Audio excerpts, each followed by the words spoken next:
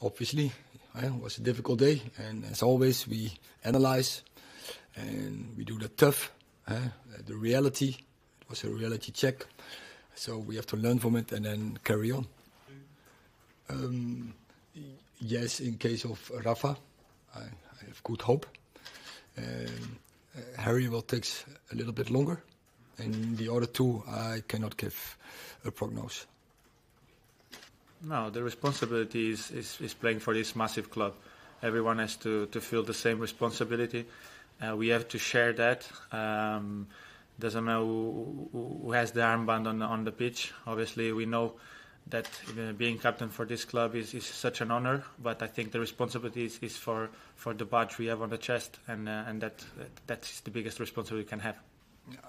I can't see that relation that he is not coming on when we are 4-0 down, 5-1 down, 6-1 down, and I don't bring him out of respect. So it's nothing to do what's happening for the future and what's happening for January or next year.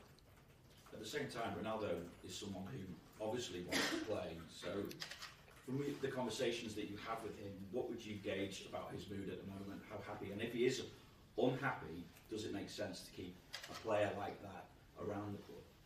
Because it could have an impact on the squad. Yeah, I don't see he is unhappy. So he is happy. He's training well. He's enjoying. I think everyone is training well. There's a good spirit and vibe on the training. So that's not the point. But it's important because it's a base to work well.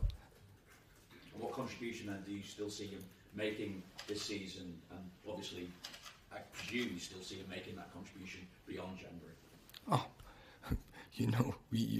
everyone knows. What do you expect from strikers? First, production, and second, also in football, it's 11. Nowadays, football 11 defend, 11 attack. So everyone has to contribute. No, I know when you are going in a process, it will not go only upside. You will have setbacks, and we beat the number one in the league. We beat Liverpool. On Sunday we had a bad day at the office, clear, and we got beaten. And in this moment, on that day, City was better. We have to accept it, but what we can't accept is our performance. That was unacceptable. No, we don't have to focus on anyone else. We have to focus on ourselves. That has been the problem for the club in the previous years, that we want to compare ourselves with other teams. We can't do that. We have to do the best we can for this club, because this club deserves to be at the top.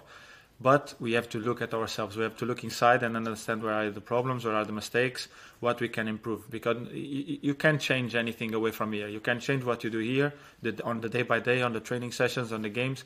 You can do different things for yourself, for your team, and that is what we have to think. Not about Arsenal, Liverpool, or wherever. We have to think at ourselves, doing the best we can, win every game that we have in our hands, and the future will say where we have to be on the table. If it's first, second, third, fourth, or even lower.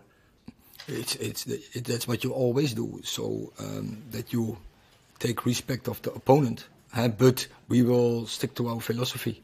We will stick to our rules and our principles, but that's tactics. Sometimes you, in your tactic, you also to surprise opponents. You have to bring something different in your game, and we will do also for the future. But I think what's good, I think we can get a lot of confidence about this series. When you beat Arsenal, when you beat Liverpool, and now we get a reality check with Man City. So we know that we have to step up, and that is so. Thank you for the lesson from Pep and City, but we will take that, and we have to understand. We have to do things much better. Oh, he is not happy that he wasn't playing Sunday. Don't get me wrong, but that wasn't the question. The question was how he's on the training pitch and what his mood is when he is around, and then he's happy. But of course he wants to play, and he's off when he's not playing. Yeah, clear.